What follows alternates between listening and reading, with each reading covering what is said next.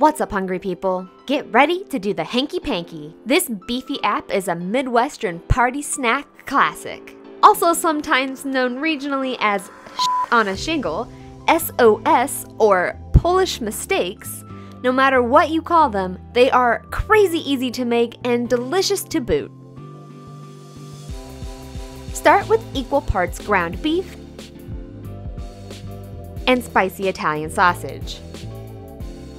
If you're using spicy sausage straight from the casing, it can sometimes be difficult to break it up adequately. I received this Neato ground beef tool thing a few years ago as a gift, and it's hands down the easiest way to brown beef and break up sausage.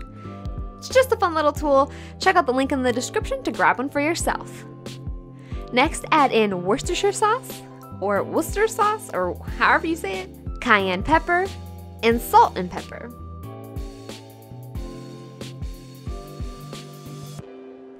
Mix it all together, and once the sausage is cooked through, cool the meat for about 10 minutes. Then add in the fresh parsley and sharp cheddar cheese. Stir it all together until the cheese is just starting to soften and melt from the heat of the meat mixture. Then grab a baking sheet and arrange slices of both pumpernickel and rye party bread on it in a single layer. Spoon about 1 to 2 tablespoons of the topping onto each slice of bread.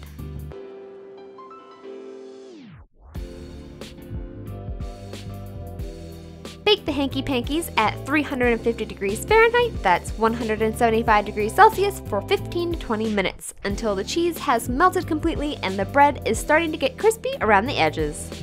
As a staple party dish in most Ohioan households, if you've lived anywhere in the Midwest, it's likely you've encountered this amazing appetizer.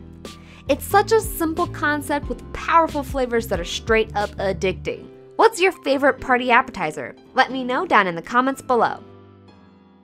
I do have a little bit of merch available, so if you want to help support my channel, and especially if you're from Ohio or specifically Cleveland, I think you'll enjoy some of the Cleveland-centric designs. Check out the Teespring link in the description to check out my designs.